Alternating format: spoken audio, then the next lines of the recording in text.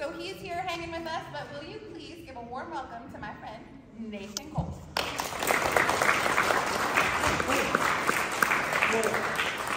Rocky Road is Oreo's my second. That's my back joke. So that's good. Well, I'm really weird. One of the things I like about Rocky Road, I like making like milkshakes with Rocky Road, which people think is really weird because it's all chunky and stuff like that. But it's really great when you just put the Rocky Road in there, pour some milk, mix it up, and then at the bottom you've got a little surprise. It's cool. Nice. Try it sometime. Surprise yourself.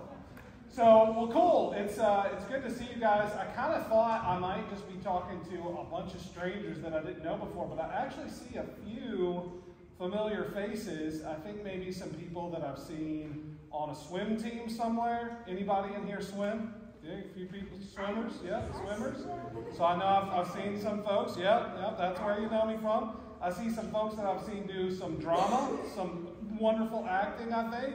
Right? Anybody in here an actor? Actress?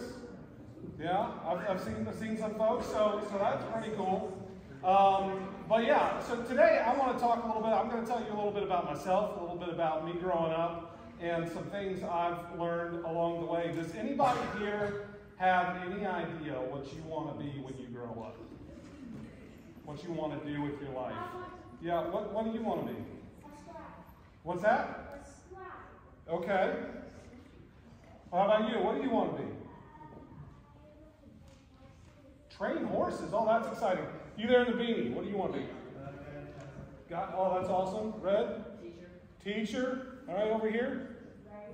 Writer. How about you? Yeah. Special needs kids. That's awesome. An actress. Man, there's a lot of things. Is there anybody in here that feels like it might be a challenge to do what you want to do when you grow up? Yeah? Yeah? Why do you feel like it might be a challenge? Because I think it's really like winning or losing. It is? It's like winning or losing. How about you? Yeah, I feel you there. How about you, sir? What's that? A lot of trial and error. Everyone shoots down my ideas. Dude, yeah, I hear you. How about you? I want to be a teacher, but part-time dance teacher, and it's hard to find part-time dance.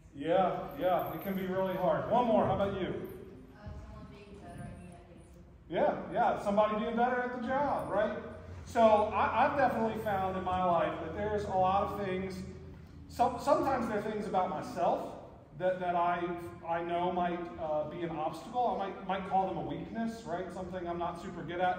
You talked about it can take a lot of work to do what you want to do or become what you want to become or achieve what you want to achieve, and maybe you don't feel like working so much, maybe because you're tired or you've got other things you want to do, right? But we all have things that we might call a weakness, right? Sometimes those obstacles are things outside of us, right? Sometimes they're things in our life. They could be circumstances or situations at home, right? They could be things like there's other people who might be better at the job or we think are better at the job, right? It could be something crazy like a virus that goes around and turns the world upside down, right? There's all kinds of obstacles or speed bumps that we encounter in life, and we can think those might keep us from doing what we think we want to do, or more importantly, what God's called us to do, right? What He wants for us in our life. And I heard a lot of amazing ideas that you guys have out there. Things like working with people, with teaching people, guidance counselor, being a horse trainer and working with people who want to ride horses and things like that, right? And those are incredible, fantastic things to do because you have an opportunity to change people's lives. Well, when I was a kid, I was a little bit of, I don't know if you'd say a wild kid, maybe a rowdy kid. Has anybody in here ever been a little bit of the rowdy or wild kid? Anybody at all?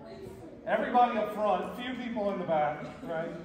So when I was young, I was a really curious, energetic person, I wanted to do lots of things. My attention went lots of places. And when I was really young, that was pretty confusing for people around me and pretty frustrating for people around me sometimes.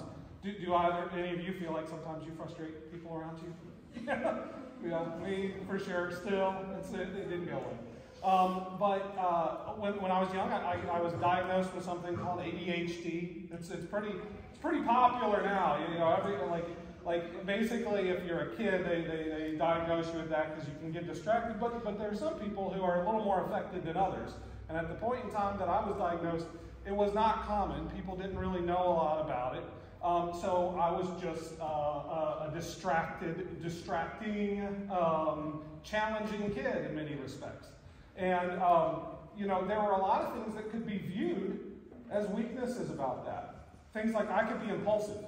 I could just do something as soon as it came to mind without thinking about it, without thinking about the consequences or the effects. Any of you ever been impulsive?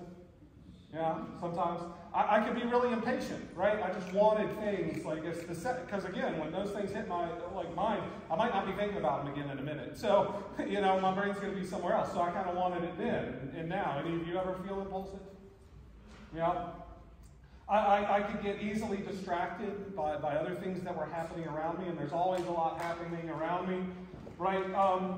And so these things could be really challenging. Sometimes they could be challenging in relationships, right, with other friends, you know, because if I'm just being distracted or distracting or I can be argumentative, right, because sometimes, like, I'm thinking about something, I'm hearing something somebody's saying or something somebody's doing, and I'm like, well, that's not right. Well, what about this? Well, what about that? Well, what about, like, right? And I ask all kinds of questions, and especially for, like, grown-ups, teachers, and parents and stuff that I have to work with, that can be really frustrating. At that point in time, I didn't necessarily understand how it could be frustrating because it didn't frustrate me, right? I just had the questions. What frustrated me was people not wanting to, like, answer them. You know, it could be frustrating and challenging for people because I could challenge people a lot. Like those questions and those like they viewed it as questioning them. Like somehow my idea was, well, I'm challenging you as a person. I'm really just trying to understand something, right? And I just thought differently than other people. Like the way I thought about things. A lot of times when I would go to a class or something, we'd be talking about some conversation, like there's a right answer, right? There's the right answer. And to me, there wasn't just a right answer, right? There were different ways of thinking about it, and different ways of getting there, different ways of solving the problem. And I always wanted to explore all of them. And that could be really challenging for people. It could be really frustrating for a teacher who's like, hey, you're trying to walk down the path. But there were reasons they were doing that, right? So somewhere along the way, I had to figure out how to take these weaknesses and turn them into strengths, right? Because there's a lot of times that those things that may be challenging for you, that may be challenging for the people around you, you can learn how to use those things to really help you, right? So that's one thing I want to talk about a little bit today is turning those weaknesses into strengths. But another thing is we all encounter those road bumps, like the speed bumps in life, right? And what are you supposed to do when you come up to a speed bump? Stop. Slow down. Slow down. Yep. Why? Why are you supposed to slow down when you come up to a speed bump? Because you might, like, your car might, like, the speed might, give your car a jump. Yeah. Make your car jump. I kind of like that. And then it could, one of your tires could fall Well, off. it could pop your tires or fall off. Yeah, how about you? It could leave a dent in your car if you hit it too hard. Yep, can damage your vehicle.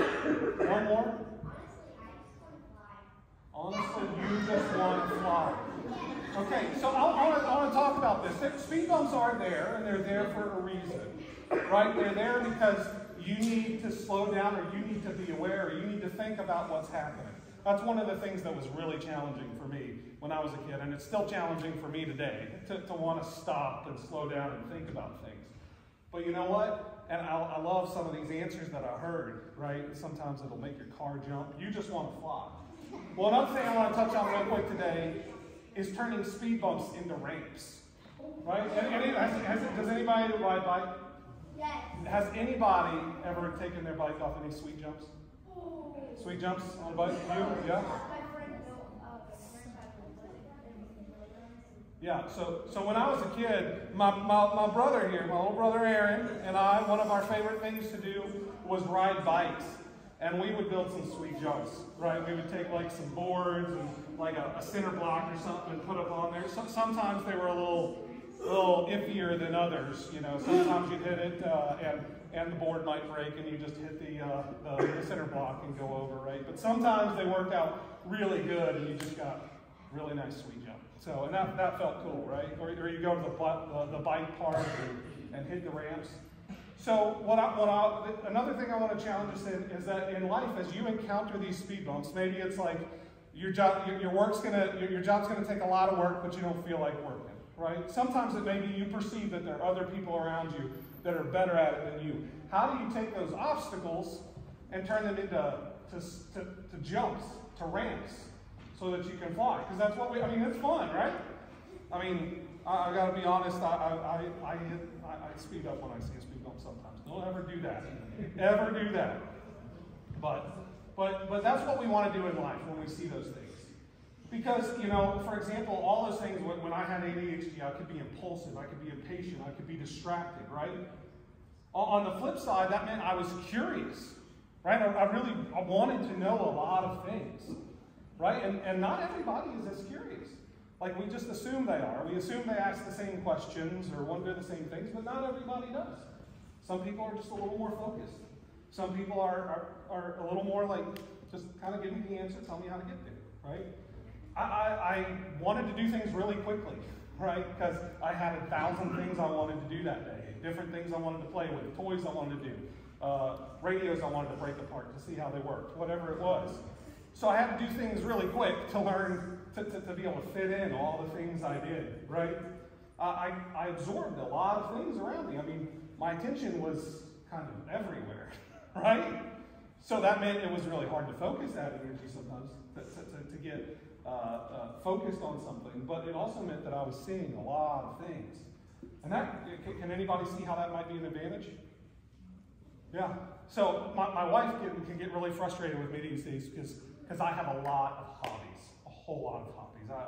I work on computers, and for money, my main job is in software development and technology and stuff, right? So that's what I do. So I like that stuff, but I like mountain biking, right? I like kayaking and canoeing. I like building furniture. I like turning wood on a lathe. I like doing 3D printing, and I like doing laser engraving, and I like going hiking, and just all sorts of things, right? I've got lots of hobbies, and that can, again, be a little frustrating for my wife as the house gets full and more full of things. And, well, why do you need that? Don't you already have a drill? Don't you already have a hammer? Yeah, but it's a different drill. It's a different hammer. It works different. What's up, man? No, I said my name is Nathan, but close. It's spelled with letters, so you're close. So yeah, so a lot of those things that were challenging for me as a kid, the fact that I thought differently, the fact that I call it kind of maybe like 360 degree like thinking or looking, like I'm not just here, I'm coming at things from a lot of different angles. It's really helped me as I grow up, especially as a software developer, things like that. You can see all kinds of angles from a problem, where other people are just like kind of looking at it head on and taking it at face value. I want to jump around from the side. I want to go from the macro view, the big view, down to the micro, to the really small view, and flip back and forth constantly. And that can be a real benefit. For things like with the speed bumps in life, take you thinking somebody might be better at something than you. So first off, they might be better at something than you. And that's okay. Like, there are going to be people who are better, and there are people who are not going to be as good at something. That's fine. There's a few things you can do that with that. One, that's motivation, right? That's motivation to get better. Why are they better at it? Like, what is it that they're doing that's better? Learn from them. Take that advantage. If you see something, there's a reason maybe you think they're better at it, and I keep using this term, think they're better, right? But we look and we see the things, the aspects of that they're better at than us, but we don't necessarily see the things that maybe we're doing better. So the key is, we'll figure out what your strengths are. build on those and figure out what your weaknesses are, what they might be better at, and learn from that and incorporate that. But use that to motivate you to get better at something. If you have a hard time wanting to work, wanting to focus, right? Figure out why. Like what is it that you want to do, and how can you use that thing you want to do to help you get better at what you're doing, you know? Like, for me, I did not like just going to class and just sitting through a lesson and listening to a lecture and just hearing exactly what I'm supposed to hear and doing exactly what I'm going to do.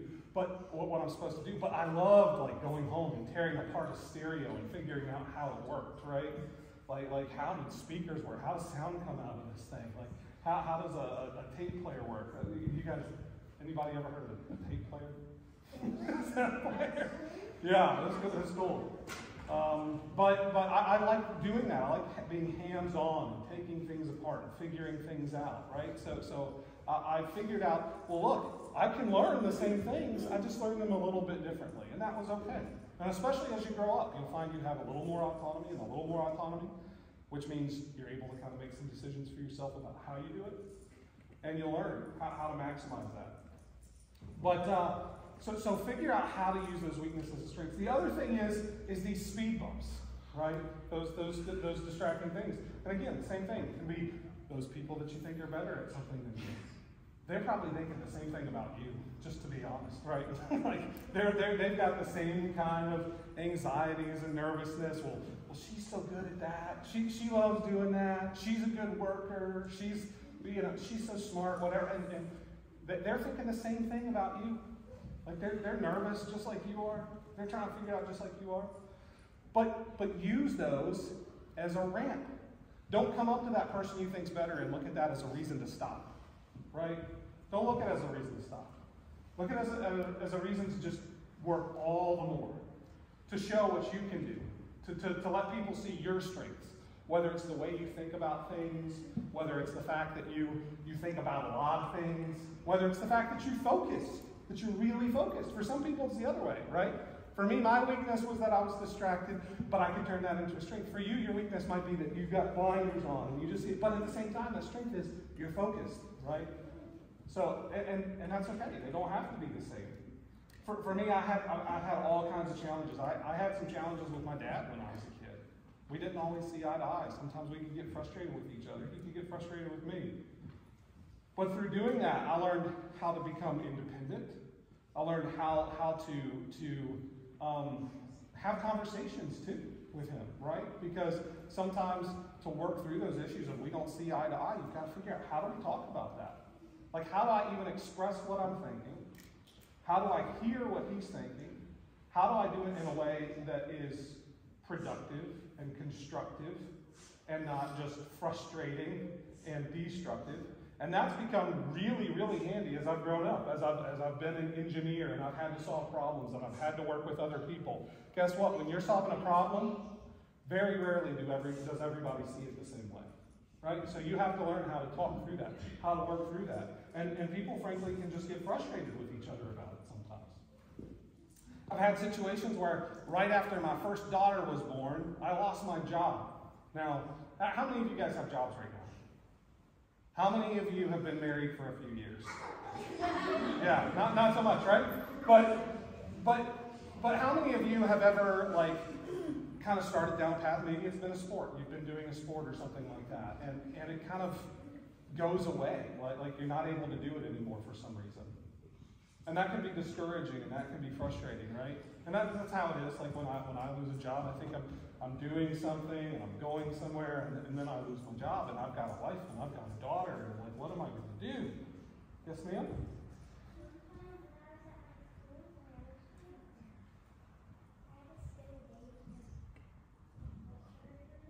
Oh, yeah, yep.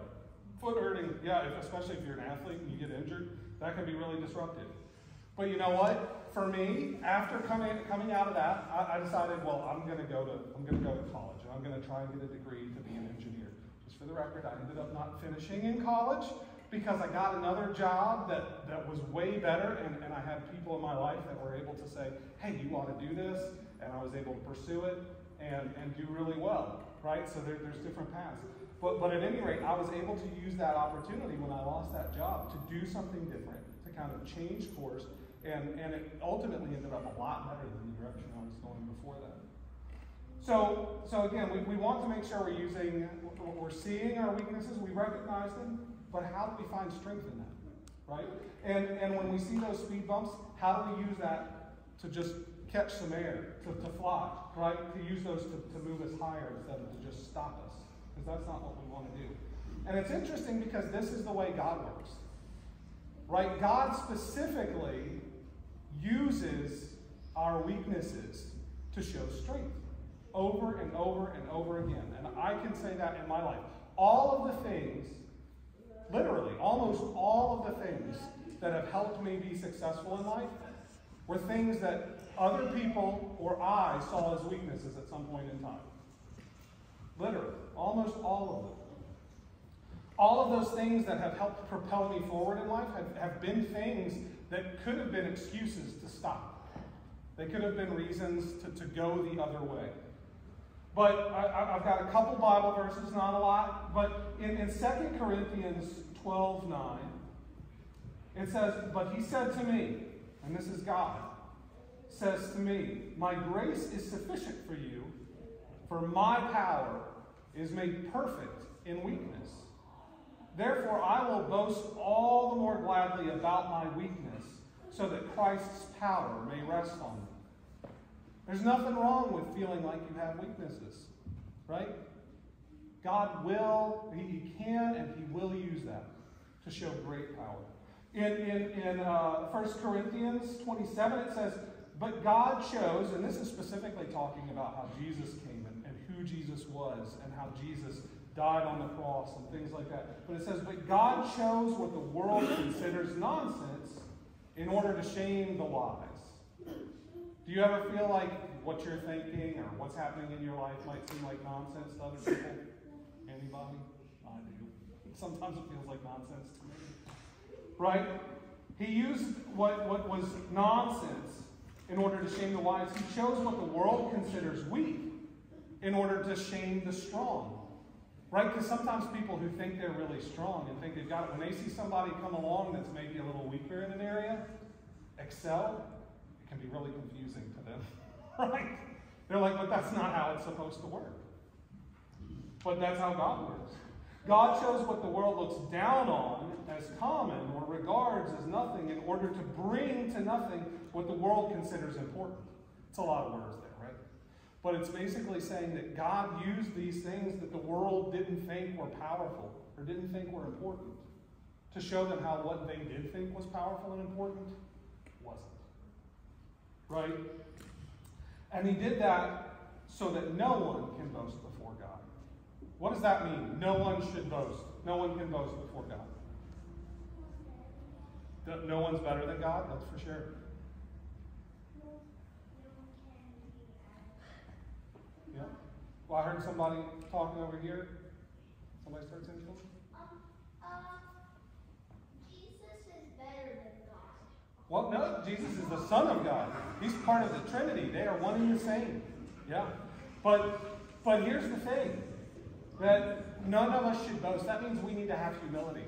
Right? So whether we recognize our weaknesses, which is a good opportunity to build our humility, or whether we're thinking really good about ourselves, we need to remember that we ought to be humble. Because whether we're feeling weak in the moment or whether we're feeling strong in the moment, at the end of the day, God's got it under control. You know, we heard earlier from Ms. Corinne about how God is everywhere, all the time. He's always present, right? He's in control. Whether you're feeling weak, whether you're feeling strong, He's in control. He's there with you. So you don't have to worry about it. You don't have to worry about if you think somebody's better than you. You don't have to worry about if you think the job opportunities are going to be slim. You don't have to worry about that. You just have to trust that God's going to get you where He needs you and that He's going to be with you through it all. All right? So just remember, I want you to think about it. Whenever you come up to a speed bump, to a challenge in your life, what are you going to do? Make a ramp. Yeah. Whenever you're feeling weak about something, what are you going to do? Make a ramp too. Just make a ramp in general. Yep, that's good. But no, just figure out, how can this be a strength? Like, how can I use this to do something good? Right? Because when we get stuck in feeling weak about things, we do silly things. Right? We just do silly things that we ought not do. So figure out, how can I use that? How is this a strength? And think about that. But that's really all I have. Thank you guys for being patient. Thank you guys for listening. And thank you, Ms. Paul, for having me. I'll hand it over to you.